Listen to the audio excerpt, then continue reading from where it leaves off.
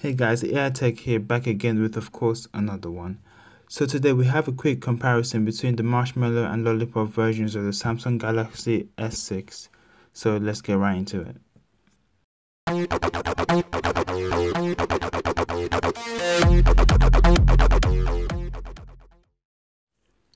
So starting off, just moving around the user interface, there's a noticeable improvement between both of them.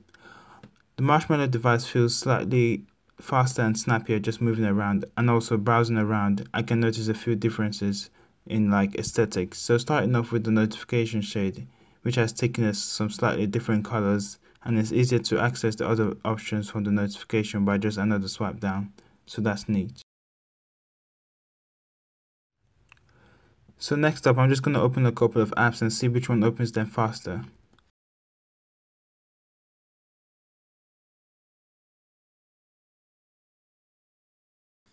Here we can see the Marshmallow device is consistently opening apps faster than the Lollipop device, so that's nice to see. So next up, RAM management. I think the main thing people are looking forward to in this update is improvement to this. So I've got some apps open here, so let's see how they hold up in both of these devices.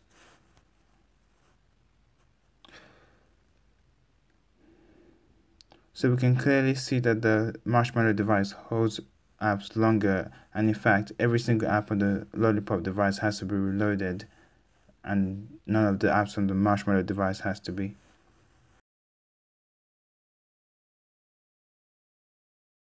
So next up, the fingerprint sensor. So just taking a look at this, we can see there's a slight but noticeable improvement to the fingerprint sensor and its speed of unlocking the device. This might not seem like much, but I'm sure it'll add up over time.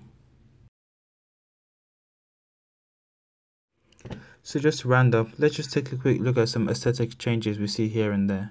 There's some new animations when charging and wireless charging, and also some new animations when turning off and on the phone and so on. So overall, it's a great update for the phone really. Battery life also seems to have improved slightly, but I can't say for sure, but it's an overall great improvement. Also, one more thing, Google Now on tap. It works as advertised, but I found myself not using it as much as I thought I would. So yeah, so that's it for me, and I hope to see you again in another one. Take care.